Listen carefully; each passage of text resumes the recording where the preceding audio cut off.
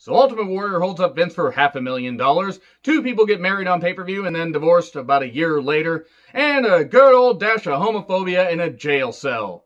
Vince McMahon's World of Wrestling in the early 90s, everybody. I'm John Redland with a retro review of WWE SummerSlam 1991. Going back to Madison Square Garden after a 2-year hiatus.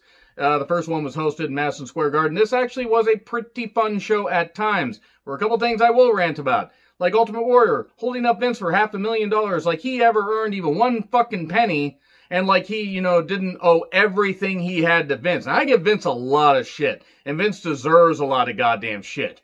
But Ultimate Warrior was lucky to ever be in wrestling because he never belonged in wrestling. Because he was a roided up, idiot that was a fucking crackpot that never fucking deserved to be there. And fuck Ultimate Warrior. I'm glad he's dead. I hope his kids grow up to be great people. His wife's also an idiot. And now that I pissed off all the Ultimate Warrior fans here, all two of you that happen to be watching, let's start with the show. The match made in heaven. The match made in hell. Bobby Heenan making a joke about that I'll talk about here a little bit later. Heenan, Monsoon, and Piper on commentary. So much yelling on Piper's end. But that actually, at times, was good. Him and Heenan had some great chemistry. But Heenan and Monsoon were in a class all by themselves. Some people prefer Monsoon and Ventura. I prefer Heenan and Monsoon. But I totally get where people are coming from. Monsoon and Ventura were a good duo as well. So, Bulldog, Steamboat, and the Texas Tornado keeping one foot on the ground. Took on Warlord and Power and Glory and Slick. And guess what? The heels did not get a TV entrance. And that was kind of funny to me. We got this 2-hour and 45-minute pay-per-view, basically. Hey, heels, you're not going to get any TV entrance. Nobody's going to know why you're out there if they, haven't been paying attention to the, some of the TV. Maybe we didn't announce this match. Just go out there. What? Okay. It continued the Bulldog Warlord feud that should have probably ended at WrestleMania, to be honest, and Texas Tornado was also there. He was technically never eliminated from the 91 and 92 Rumbles. Both feet must touch the floor. I'm so going to hell for my jokes. And also Steamboat. I think it was like his only pay-per-view appearance during this 91 run. So I don't think he was part of the 91 Rumble. It was very odd because he was back in WCW by later 91 when he was Dustin Rhodes' mystery partner. It was just very, very strange. But a crossbody, pinfall Roma, and there we go. Fun opener, by the way. Really fun opener. One of the best pay-per-view openers that WWE did in the 90s. And I would say one of the best SummerSlam openers. Not the best, but definitely fun and had a really good pace to it. And then we have Bret Hart versus Mr. Perfect. Intercontinental Championship match. What do you want me to say about one of the best WWE SummerSlam matches in history? Like, honestly, I would rank this top 5. This was fucking terrific, and it was honestly great. It's the greatest Intercontinental Championship match took place at SummerSlam. One of the greatest Intercontinental Championship matches they've ever done, especially in the 90s, when that title actually meant something. I mean, seriously, what the fuck do you want me to say? Now, besides, the match is fucking classic. You can go and watch it. I'm not going to waste too much time on it. One funny thing, though, where Heenan was laying into Piper about his parents, that was kind of cool, but Mr. Perfect was almost like going to hit the ref. And Bobby Heenan says, don't touch that ref, Perfect. And Monsoon says, why a DQ doesn't cause a title change? Okay, then nail him. Because, just God, Heenan at that stage, even with all the years he had in wrestling, and obviously he wasn't necessarily slowing down there, but he would slow down a few years later. The fucking quick wit. It's such a shame what happened to Bobby Heenan. But a sharpshooter for the win. Bret is the new Intercontinental Champion. And also, Perfect had a really bad back here. He actually had to be out for quite a while. It wasn't like, he didn't do anything, period. Like, he wasn't, like, laid up in a body cast, but he had a bad back, and he wanted to put over Bret, though. And you wouldn't have known he had a bad back with how he was moving. Like, he was moving really well. Also, the coach was his manager, John Tolos, who... You might know a little more history about the guy. There's got to be matches of his floating around on YouTube. Like, he was really good in his earlier days. But unfortunately, a lot of what you hear from Tolos, like as far as stuff in the 90s, his brief appearances on UWF programming. Whew, oh boy. UWF by Herb Abrams. Let's hear it further. Moving on. Sarge. The Sergeant Slaughter talked a little bit later, but we first get Randy Savage talking to people on the 1-900 line. And first a tie-dye shirt, and then a regular shirt, regular for Savage. And he was just all nuts. Because, of course, Savage was nuts. Because Randy Savage was nuts. And I love the guy. One of my favorite wrestlers of all time, but he's fucking nuts. And then we get the Natural Disasters with Jimmy Hart versus the Bushwhackers with Andre the Giant. Oh, dear. Whew.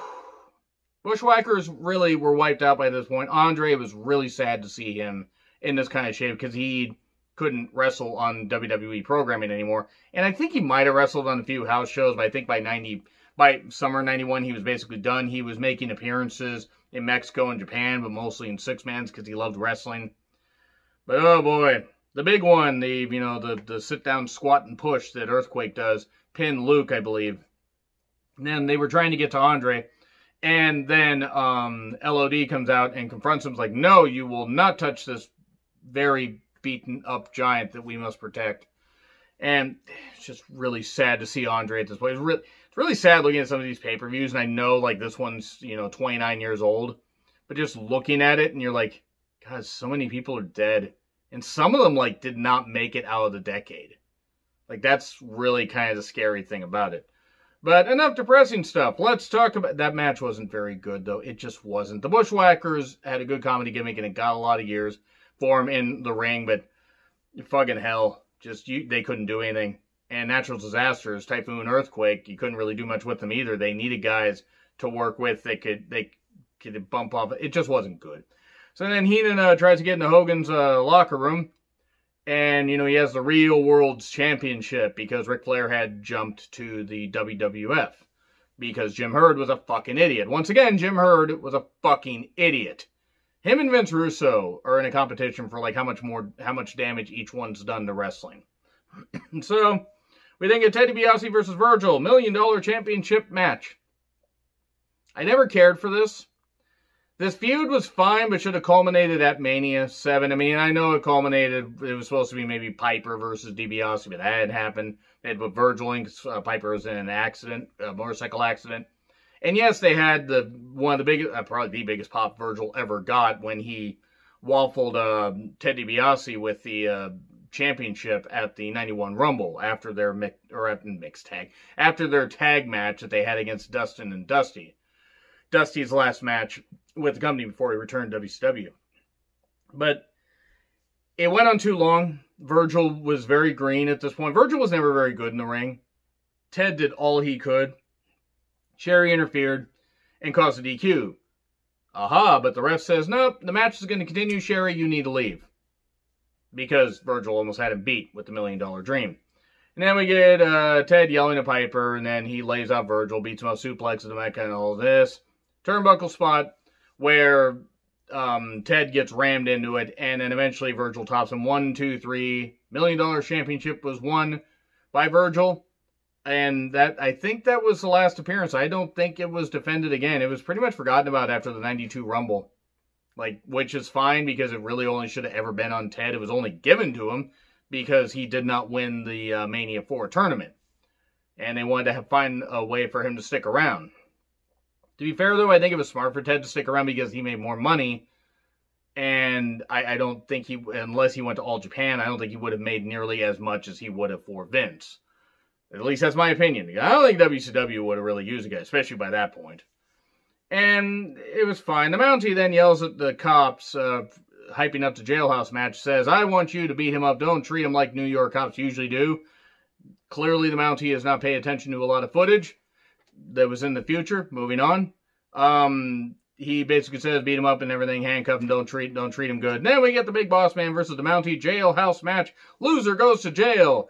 There's a prime example of gimmicks being put on guys that probably should have been able to make a match work better than it did. I mean, yeah, it was what it was. It wasn't bad. It wasn't bad.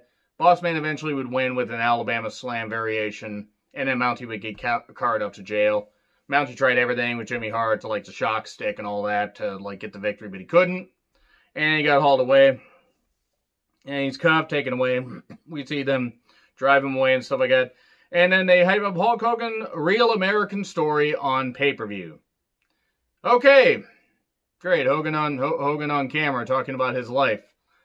That'll go well. That won't backfire on him in 2000 some odd whatever. Yeah, when they were doing these pay-per-views, it was really, really odd.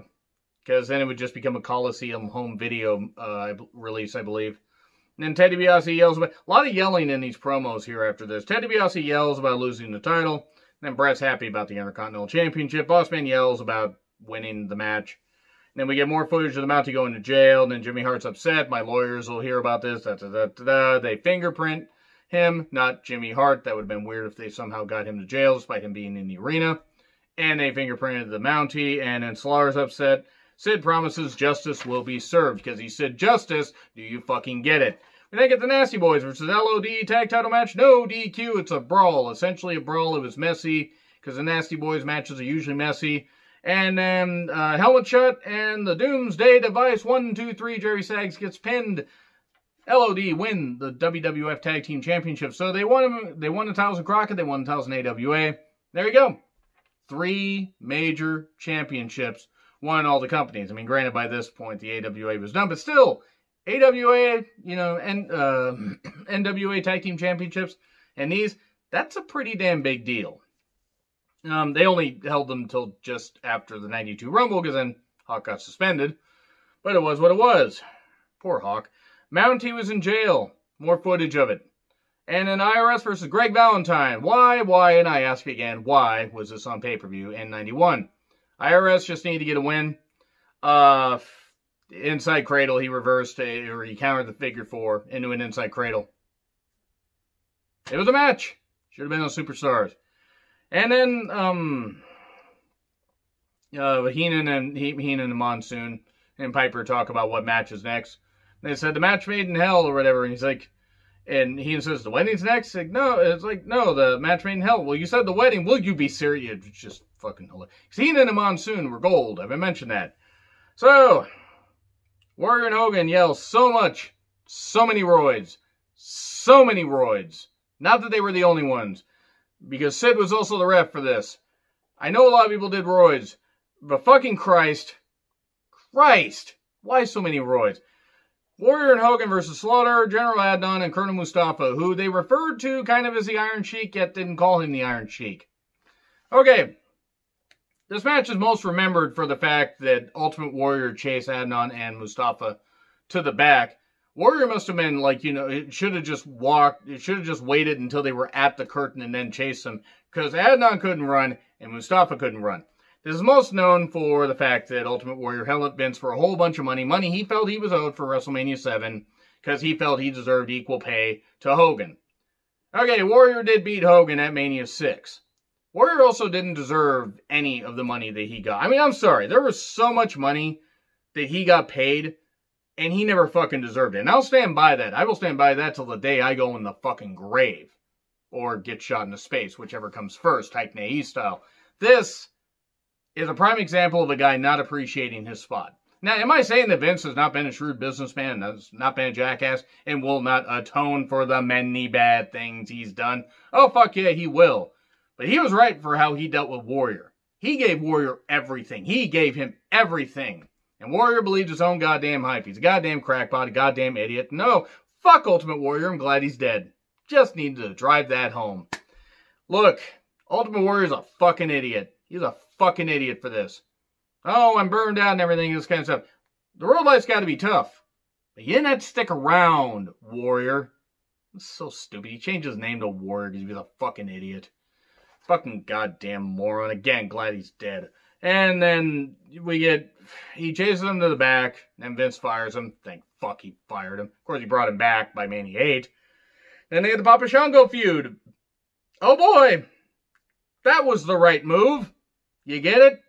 Charles Wright. Anyway, Powder and leg drop, and Hogan pinned Slaughter. So, it was the last appearance of Slaughter as an Iraqi sympathizer. So yeah, all that stuff of maybe getting threats against his family and everything and all that, that was done in about 10 months. Hopefully it was worth it, Slaughter, because then he was back to being a babyface by Survivor Series 91. Which then was followed by Tuesday in Texas, literally 6 days later. That was a good idea. They tested the weekly pay-per-view concept and it didn't fucking work. At least NWA TNA offered some good shit. They offered us Tuesday in Texas, WWE did. Alright, Hogan and Celebrates calls Sid out to join. Sid was much more physically impressive by this point. And Sid was much more over. Sid got a big pop. And then the Mounties in jail. And then he yells at a guy and says, you want to fight? It's like, you want to fight my friend? Well, here's my friend. And this biker guy shows up that looks like he should have been a discount version. The way he was dressed and the way he's acting, like a discount version of the YMCA. The guy from the YMCA. Or even, maybe the basis of Mr. Slave from, for South Park. But he says, don't you love the feel of, and I'm not going to even try to do the voice, it was so goddamn offensive. Don't you love the feel of leather against your skin? And the Mountie screamed. Now, I wouldn't want to be in jail. Thankfully, I never will be. Because I'm a smart person, and I don't want to get caught for crimes. That's why I use Fall Guy. Moving on. But the implied stuff here. Look, I mean, I'm not saying that some things can't be funny. This wasn't even funny. I don't even know if it was necessarily the most offensive thing I saw on WWE programming by this point. But it was just really dumb where I'm just like, why did they need to do that? Why? Why are we just having this YMCA, this Village People reject guy just show up? What the fuck is that about? This is ridiculous. Match made in heaven. Video package. And they get married and everything. Savage and Liz get married. It's a beautiful thing. They also cut out the after party thing where Jake's snake popped up out of the present. It's like popping up out of a wedding cake, only with Venom. And no, not the Eminem song from Venom. Now that song's stuck in my head. Moving on. This pay-per-view was odd. It ended kind of flatly. Like, really flatly. But there were some good moments on here. I really enjoyed the opener and the IC title match and over a couple of other things. So let me know what you guys think in the comments. Like, share, subscribe, Twitter handle in the description. I'm Joe Ritlin. I'll see you soon.